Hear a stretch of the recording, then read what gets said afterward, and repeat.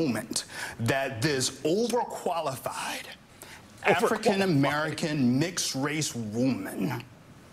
First of all, we've been friends for a long time, and I feel like you just captured what a lot of people are feeling. So let me just say that.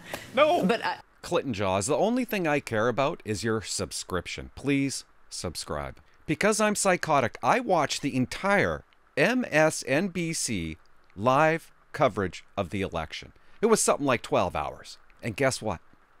You can't find it anymore. They deleted it. They deleted it on their website, and they deleted it on YouTube. Why would they do that? I think one reason, because at the very end, around 4:35 in the morning, there's a meltdown that I'm going to show you that nobody has seen. You haven't seen it. I don't even think it's on YouTube. But it also might have something to do when they announced Trump president, because the announcement was pre-recorded. It's just a hunch. Maybe I'm wrong. I'm gonna show you something. Tell me I'm wrong. And who cares if it is, right? Well, I kind of do. You don't get any more fake and phony trying to fake a live event, if in fact they did this.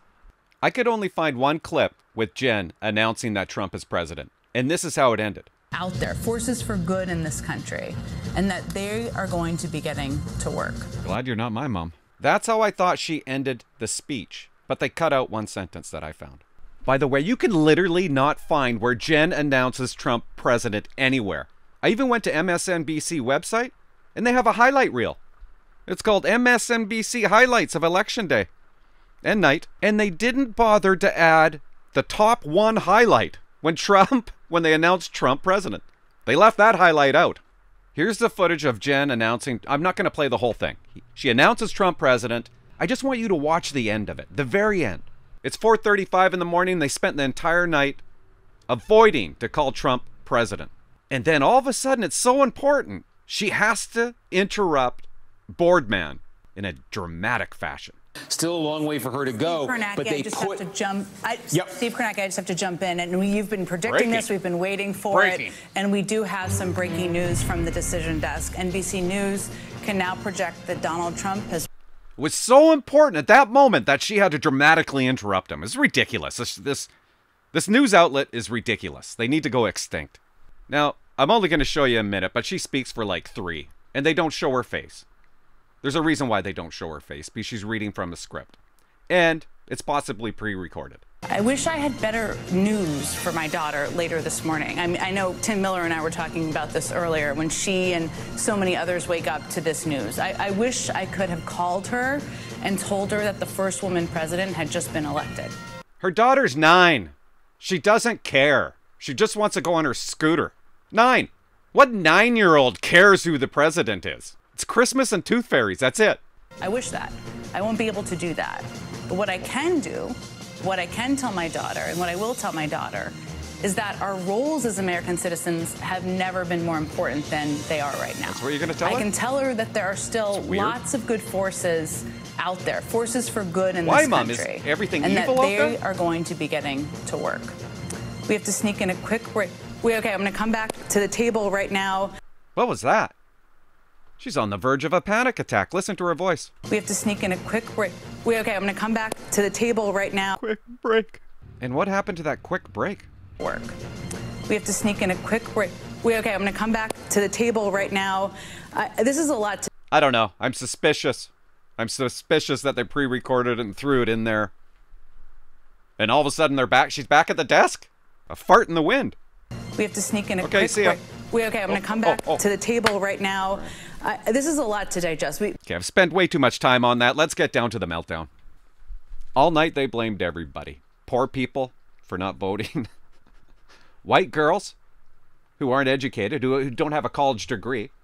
Don't most white women not have a college degree? But no, they're to blame. Latinos, I think, at one point. And now, guess what? Guess what they're going to blame this on now? That's right. Systemic racism.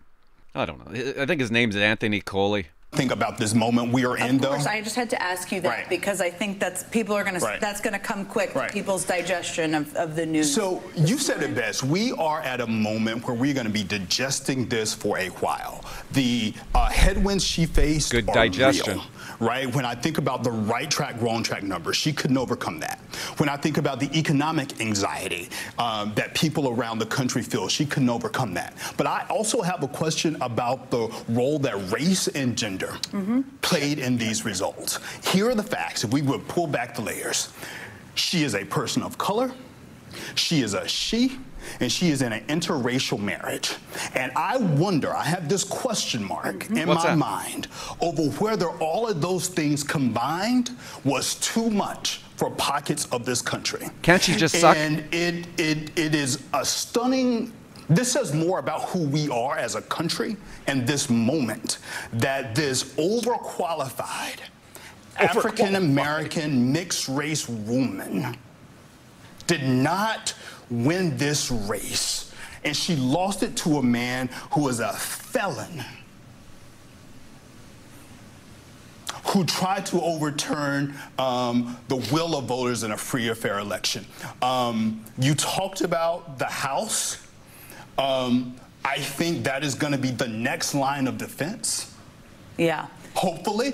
I'm not confident, though. I suspect and I hope that Hakeem Jeffries is elected by his peers to be the leader of Democrats. But they're going to have a conversation about this now, right? Because he's a Democrat from New York. And this is what you were talking about in an earlier segment.